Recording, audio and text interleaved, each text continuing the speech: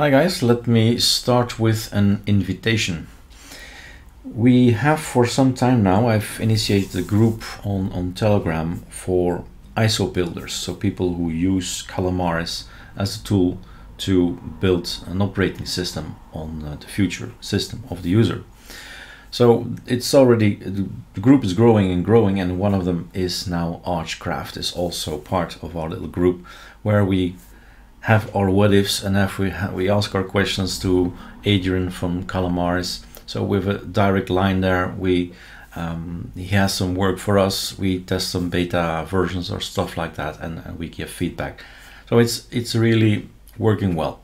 And if you are a person that is also working on Calamares and you're an ISO builder, right? Well, you just contact me directly and I'll add it to the group. So he has done some work. So Calamares did not used to be on Archcraft, and we've seen the progress he has made, and now there's an ISO out, right? An official release of the ISO. So let's have a look together how Calamares works with his view, right? It's always, I say always, it's choices. You have the choice to use ArcoLinux, and voila, Archcraft has been created. Let's boot up. Choices of packages, systemd, you know it, grub and lightdm, SEDM. It's all a choice, and in the end we'll have a nice system, a system that works that's based on ArcoLinux in this case, or based on Ubuntu, right? It's a choice. Calamares is just an installer. It does not say you need to have this Arch setup. I don't know what it was again. Let's try Archcraft, if that's the root, otherwise I have to look it up online. Or was it just plain enter? So if this happens on ArcoLinux, on ArcoLinux, no, it's just an empty password, so it's just an enter. Let's pause the video and look what the password is. All right, I found the page. It's has to be live user without any typos, I guess, since I thought I had used that. Anyway, Archcraft, that's it. All right, live user, we're in. I'm of course interested in the look of Calamares. This is a welcome.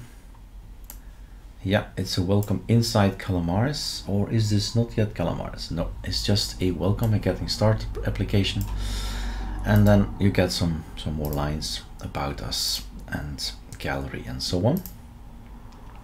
So get started might do the trick. No, don't need to be here. Let's have a look for, there you go, install Archcraft, expert, and probably expert is gonna be scripts, I think it was. I think I have tested this before. So escape, not interested. I'm interested in Calamares. What did he do? Because I've seen some images already on the website. He has some images, so you can theme Calamares any way you want. So basically I'm making a promotion video for Calamares. Anything can be done with it. Well, anything is a big word, but there is a variety of things you can do with it, and one of them is of course theming. So you have all these possibilities. These are the things we have to go through, and here are some information. American English, you choose the language you like. About, it's the latest version we're using, and you can donate, and up you go to the website, and there you go, Archcraft support. Let's keep that open, known issues, and then release. Everything opens nicely. Voila. And then next, he knows I'm living in Brussels, so that's great. That's GeoIP thing that's working. That's the server of Plasma that responds to us and say, look, that's where you're living. You can change all these things, standard Calamares setup. And this is important for us, right? The keyboard, in my case, AZERTY. And then erase disk, no swap, no hibernate, with hibernate, to file, stop, that's it. Or the manual partitioning. Erase disk is good. Standard it's BTRFS, so we do not get a choice or anything. This is it. It's BTRFS for you, and you can just select these guys, of course, and encrypting as well. So it means 4 choices here, encryption here, which means 8 choices with BTRFS. And then next, the name, like that, all set here. You choose whether you want to log in yes or no. It's entirely up to you. It's still a choice here. Next, and the summary is here, and then we install our system. Thanks for choosing Archcraft. And if you click these things here, it's actually a slideshow, so you can, if it's too slow, you can actually click on it so it goes a bit faster. Development internet. These are of course the ArcoLinux packages. You just install what you like and want to have. It's just a sudo pacman -s away. So it's still the same knowledge. The knowledge you get on ArcoLinux is just Arch, right? So Ctrl-T is what I pressed, and update is not going to work, right? It's set as H, so that's we know already. And sudo pacman -sy like this, for example. Live user, I guess. Voila, we've updated our system. Now, how do I get out of this thing? Ctrl-T I did. About Super Q was good. Some desktops, some figures, some well, elements to share the sound and all that. Scroll up, scroll down. We can click to have another view here, and that's better not pressed. And this is Archcraft. I have a right mouse button, that's good. Terminal emulator. Let's see what we get. Is NeoFetch installed? Yes, it is. So we can learn a little bit more.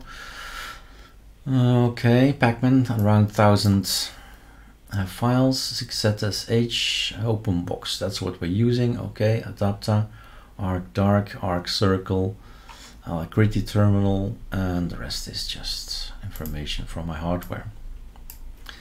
So right mouse click, web browser, file manager, text editor, applications that are appearing after a while.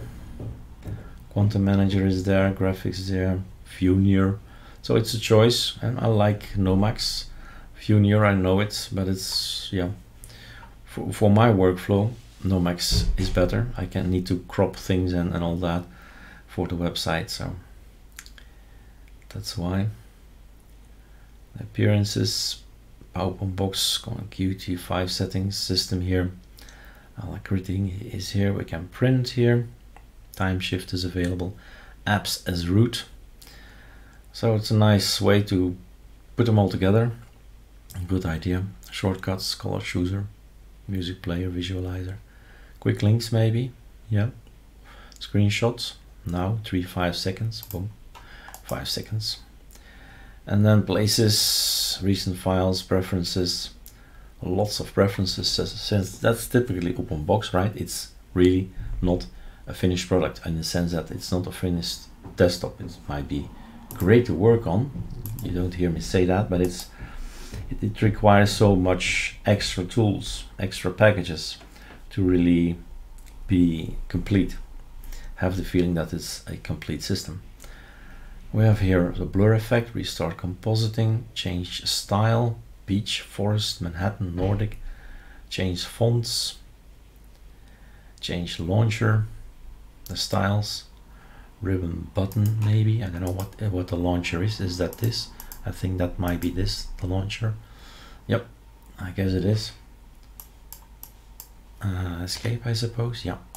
Right mouse click, preferences. So there are really some nice things in here. Change launcher. Let's try it again. Full left. Oh, right. Not so much fan of the colors to the left here, the pink and the blue, but the rest is beautiful. So again, right, choices, preferences, personalized stuff. That's always gonna matter. Power menu, does that. Easy to add, easy to install, but take a look at all the possibilities of, in this case, terminal color scheme. So erosion, Control T, I guess, I don't know. Yeah, it's changed in color, and Super Q is back out. We're almost done. In the meantime, we've taken a look at a beautiful system. Preferences, generate wallpapers if you want to, random, blurred, plasma. Let's take a plasma thing. Random, yeah, okay, cool. Choose one for me. And no, don't like it. Random is random, Eric. Change wallpaper. Then we get nitrogen, and we've got their logos, I suppose. Apply. Never was really a fan of wallpapers with logos, but again, a choice. Beautiful, beautiful, right? But I rather use a logo in a conky and then a wallpaper from anybody, right? Freedom. Have a wallpaper and then superimpose a logo. All right, just some thoughts. Restart now.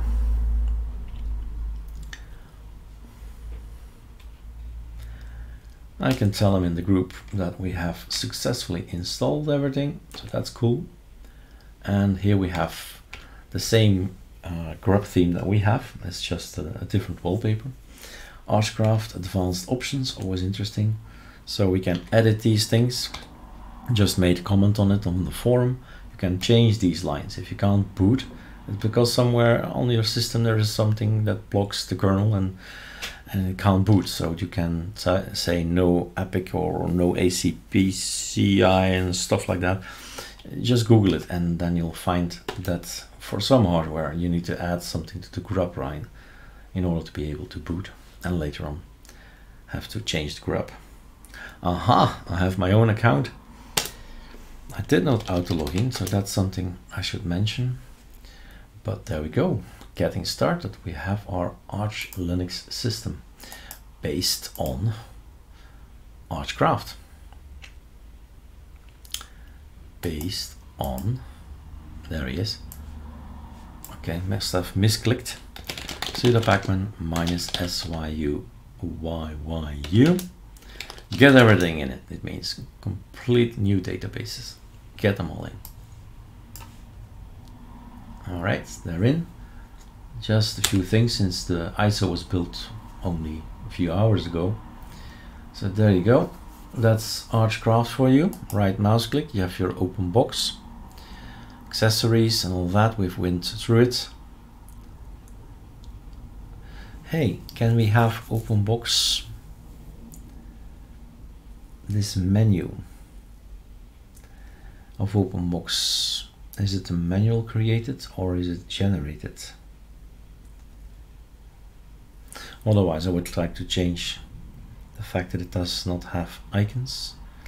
Can you add icons to it? I'm not sure. Here's the settings manager.